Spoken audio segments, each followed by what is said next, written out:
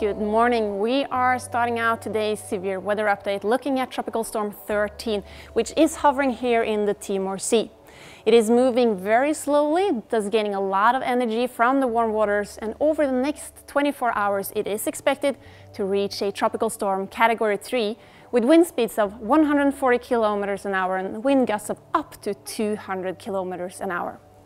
The areas most greatly affected right now is East Indonesia and also East Timor.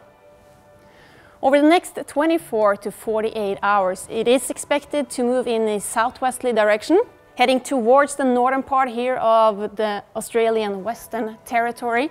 It is expecting to make landfall around Derby here, and the most severe effects of the storm is not the wind, but the rainfall. We do expect a lot of rain in the area from Darwin down to Derby, and we could reach as much as 400 millimeters in a 24-hour period with severe risks of flash flooding and landslides. And as you know, we really appreciate the interaction with you, and once again, thank you very much for sending your images to our severe weather portal.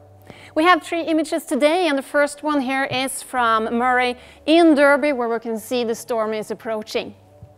The next image is from Niamey, from Betano in East Timor, where the surfs have been pounding the docks for 24 hours. According to reports, a lot of damages to houses, but fortunately, no one seriously injured.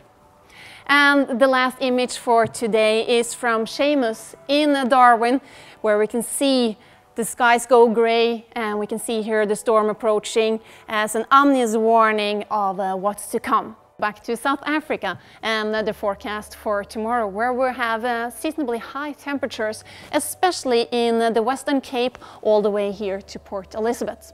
Temperatures high tomorrow, 23 in Cape Town, 28 in Port Elizabeth, and towards the weekend the jet stream will move further north, bringing in definitely cooler weather. So sorry guys, towards the weekend we will get cold and wet weather with highs maybe only in the low teens.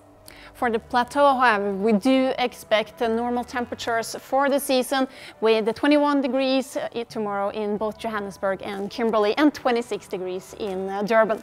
We do expect a lot of sunshine tomorrow, especially here in the Western Cape, maybe a few afternoon showers in Cape Town, but except for that, it will be a really sunny day.